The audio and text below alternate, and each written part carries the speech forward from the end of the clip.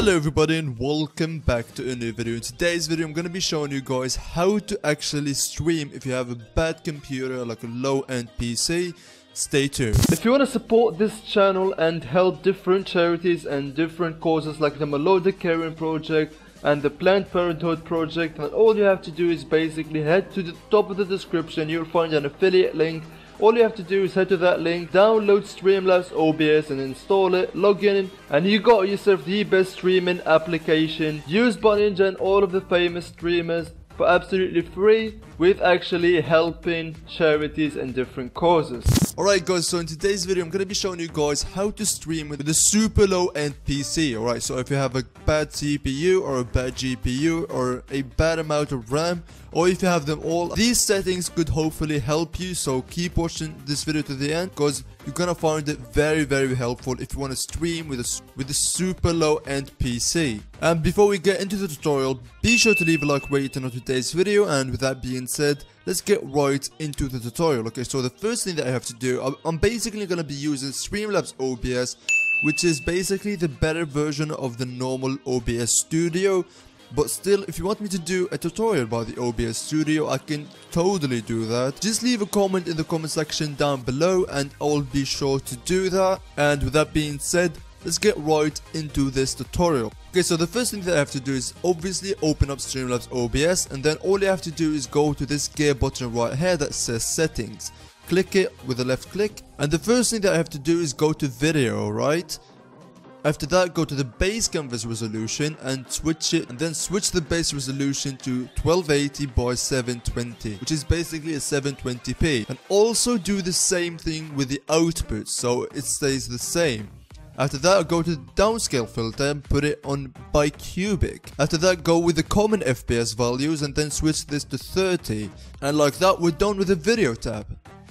Now all I have to do is move into the output tab now, and then switch the output mode from simple to advanced.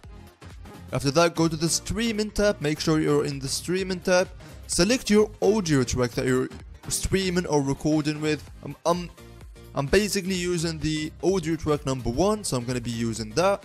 Okay, so now for the encoder, let me explain something. The encoder basically translates your video into like data that the stream understands. If you have like a good CPU but a not so great GPU, then I recommend sticking with a software X264.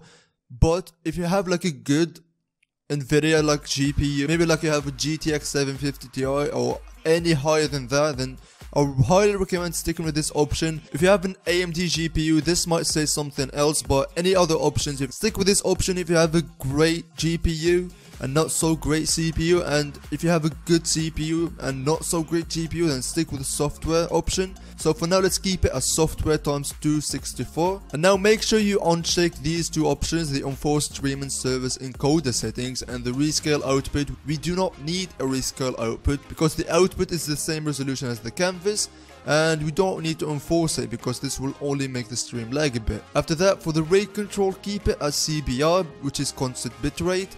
And then as for the bitrate, I recommend sticking with 3000. And if your PC starts lagging out a bit, all you have to do is like switch it back to 2500 and you're good to go. So for now, I'm going to be keeping it at 3000.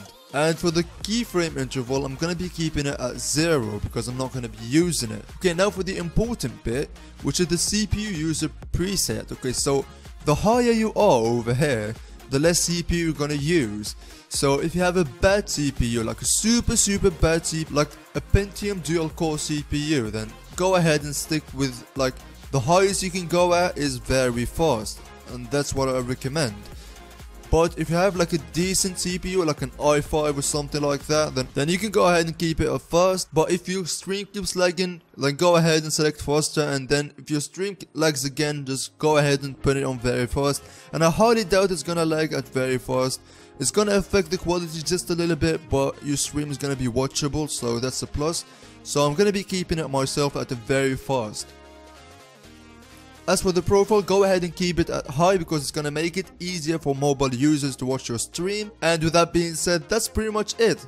All you have to do now is click done, and then your stream might be a bit bigger or a bit smaller. All you have to do is go to the sources, go to your source, right click it, and then go to transform, and then go stretch to fit screen, and boom, your stream now fits the screen, and all you have to do is go live. Okay, so this is how to stream with a super low end PC. If this video helped you in any way possible, then be sure to leave a like rating on today's video. If you have any questions at all, then be sure to leave them in the comment section below.